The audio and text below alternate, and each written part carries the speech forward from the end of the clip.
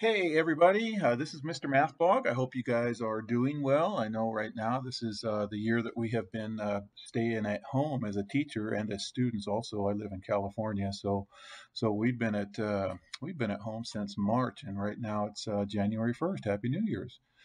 Anyway, I hope you guys are doing well. Turns out we're gonna, I think, go back in probably March or so. Hopefully. So I really miss the classroom and you kiddos. So anyways, I teach high school in Sacramento. This lesson is on quarters. In the last lesson, we did dimes and nickels. Okay, a dime was 10 cents. Nickel is 5 cents. Quarters are 25 cents. So here's our Common Core strand for our most awesome teachers right here. So we're going to work with time and money. In this lesson, we're working with money.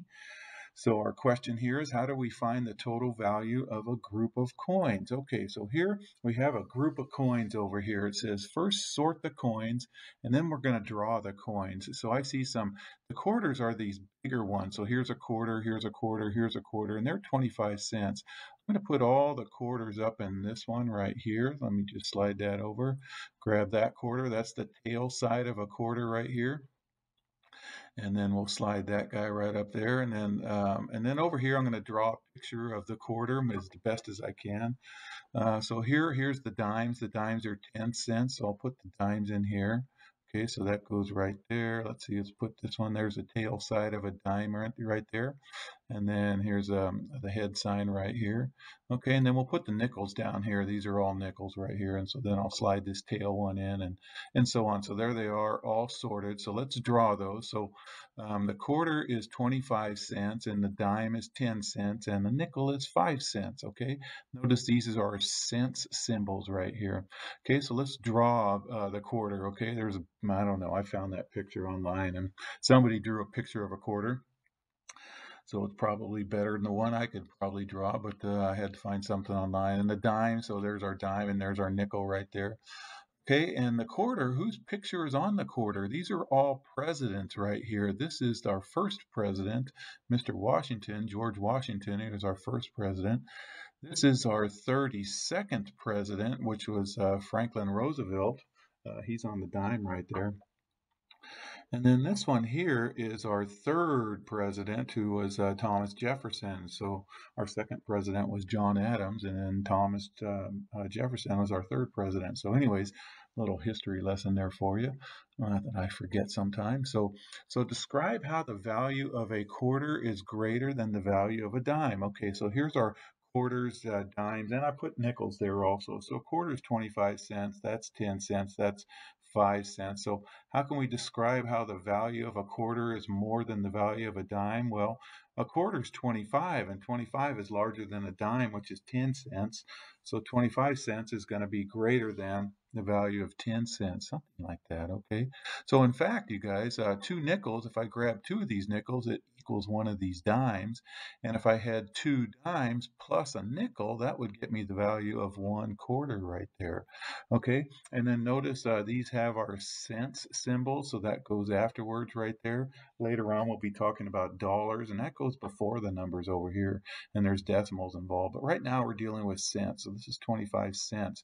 And please don't forget to put your cents symbol. It's a little C with a slash going through. I don't know where that came from, but that's our symbol for cents anyway. So please put 25 in the symbol for cents, because later on when we start dealing with other problems that talk about, the number of eggs in a carton or something, they'd want you to put eggs.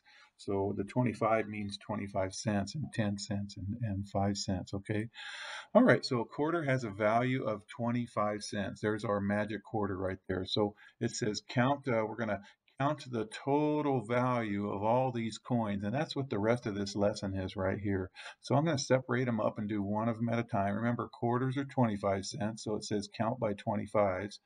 And then this says count by tens because dimes are 10 cents each, and this says count by ones because pennies are only 1 cent each. Okay, that's the tail end of a penny. And these tail ends especially change a lot throughout the years.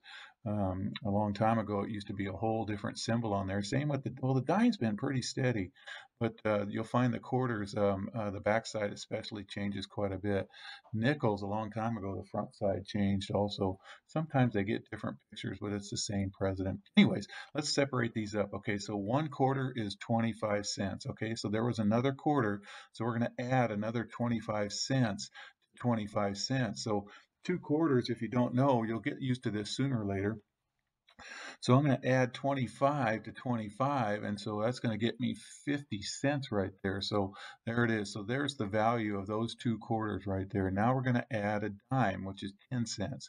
So 50 plus 10 is 60 cents. Now we're going to add another dime, so another 10 cents. So 60 plus 10 is 70. Then we're going to add a penny, so 70 plus 1 is 71, and then one more penny, so 71 plus 1 is going to give us 72. So what's the total? It's going to be 72 cents. All right, and that's what we're doing is we're counting the money here. So let's go ahead and do that with this. So count on to find the total value. And remember, this is our cents symbol, so always put cents after that, okay? So here's the first two. There's 3 of them. I just didn't have enough room down here to put number 3, okay? So this one we're going to count how many 2 quarters are. Well, we did that before already. Let's just separate them up. There's 1 quarter, 25 cents. So let's add another quarter. We're going to add 25 to 25, and that gets us 50 cents. So the total value in number 1 is 50 cents. Okay, I'm going to take out the rest of these. We'll just deal with this quarter first, but there's 3 quarters, a dime, and a nickel. Let's deal with the first quarter, okay? That's 25 cents. Remember, there's 3 of them.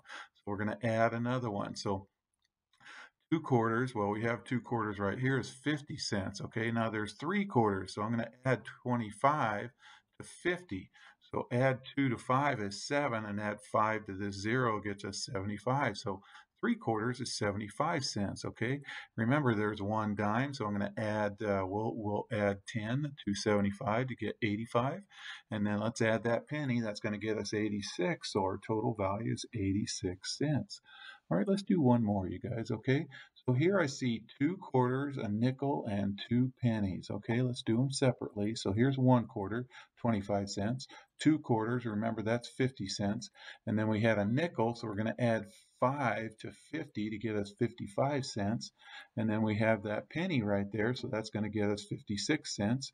We have one more penny, so 56 plus 1 is 57. So the total value with that group right there is 57 cents. Okay, that's what your lesson's going to look like today. And I don't know if you guys know that guy, but he loves helping Mr. Mathblog with his math lessons. All right, you guys, I hope you're doing well and take care.